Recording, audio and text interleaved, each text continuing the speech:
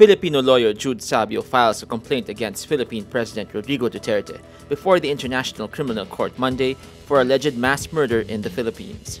Sabio asks the pretrial chamber of the ICC to, quote, commit President Rodrigo Duterte and his senior government officials to the trial chamber for trial. He says the trial chamber should convict them and sentence them to corresponding prison sentences or life imprisonment. Sabio cites the murder of at least 1,400 people by the alleged Davao Death Squad when Duterte was Davao City Mayor.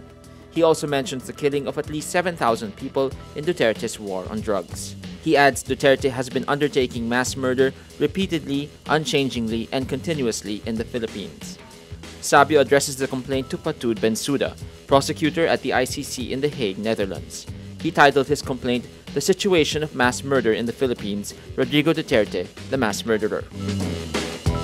President Rodrigo Duterte picks his common-law wife, Honeylet Avanceña, to be the official hostess of the spouses of heads of government attending the 30th Association of Southeast Asian Nations Summit on Saturday.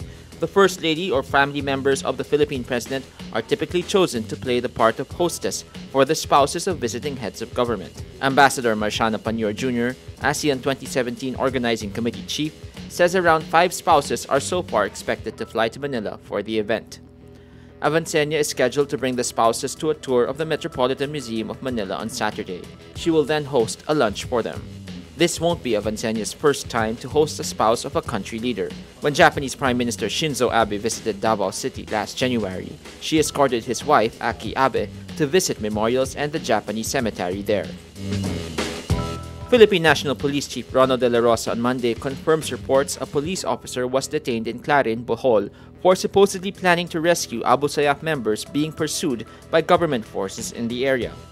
News reports say police officer Maria Cristina Nobleza was detained Saturday after attempting to avoid a police checkpoint in Clarin. Nobleza was reportedly inside a van driven by Reniero Dongon, who is suspected of links to the terror group.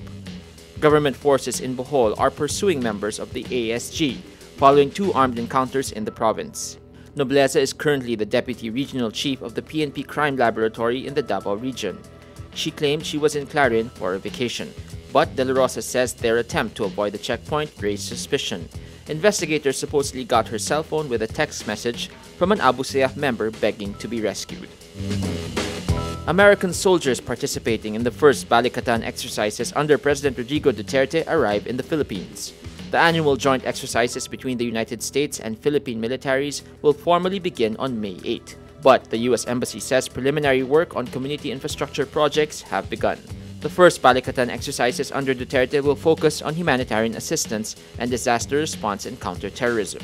Duterte previously threatened to scrap war games between the U.S. and the Philippine militaries, saying he wants to forge a foreign policy that is independent from the country's longtime treaty ally. So far, only the naval exercises in the West Philippine Sea or South China Sea were scrapped. Philippine Senator and boxing champion Manny Pacquiao on Monday says he plans to show he is not done yet when he defends his world title against Australian Jeff Horn in Brisbane in July. Pacquiao is in Australia to promote the fight. He says the bout with the undefeated Horn is an opportunity to prove he could continue to be a global force at the age of 38 as he juggles boxing with a full-time job in politics. Pacquiao says, quote, "I'm still handling my boxing career. I'm still there. I'm not done yet in boxing." But the neophyte senator admits he doesn't know much about his next opponent. He says, quote, "I haven't watched his fights yet, but I'm going to get his last 3 fights and watch them."